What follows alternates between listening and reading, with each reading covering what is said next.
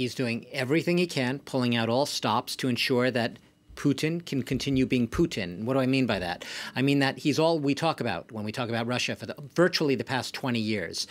He has been the dominant, the paramount figure in Russia to the exclusion of really any other personality, including his own prime minister. He's done something similar to this before. You blink and you missed it, right? You might forget that after 2 terms in 2008, Putin stepped down, became prime minister, and had his prime minister, Dmitry Medvedev, become president briefly for 4 years, Putin returning to the presidency in 2012. He's now in his 4th presidential term, the 2nd year of his 4th presidential term. Look, what he's doing essentially is he'll say that he's trying to enhance democracy with these constitutional reforms. Essentially, he is also ensuring that 2024 looms. That's when under the current constitution, under the constitution as he wants to reform it, a president would have a limit of 2 terms. He's supposed to step down in 2024. He's ensuring essentially that the president, his successor, will be weaker than he was.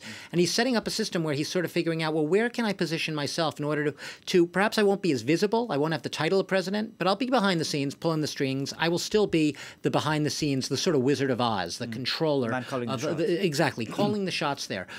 He struck out in another attempt. He wanted to create a new country, absorb sort of Belarus into Russia, and perhaps become the head of that. But Alexander Lukashenko, the president of Belarus, didn't like that idea, so that was nixed.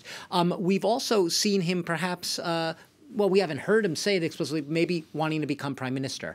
And this is interesting because under these constitutional reforms, the prime minister would become a relatively stronger position again, along with parliament. The parliament would be able to choose the prime minister. He could be head of the state council. Now, a body that advises the president, but could be newly emboldened, newly empowered under these reforms. So trying to figure out places he can park himself, where Putin can park himself post-2024, post-presidency, to see where he would still be in a position to control things and be the dominant figure, if not as visible. But why pick Mikhail Mishustin, someone who's, a relative unknown and someone who's been apolitical? As one of former opposition lawmakers said, for exactly that reason, because he is he embodies and personifies the faceless, unambitious technocrat and bureaucrat. We've never heard of him, which is ironic because you might remember Boris Yeltsin all of a sudden abruptly resigning on the eve of the new millennium in December 31st, 1999, and naming this unknown, obscure figure, plucking him from the remote hinterlands named Vladimir Putin. I'm not going to say it's not an exact parallel, but this is a faceless figure.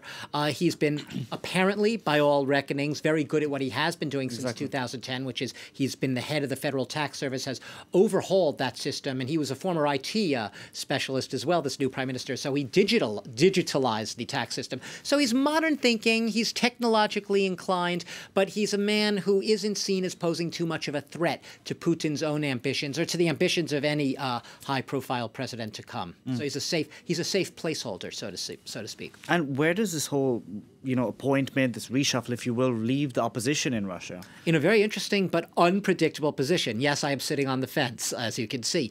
But look, Putin, his popularity still hovers around 70%, but that's not to say he hasn't been under enormous social and economic pressures.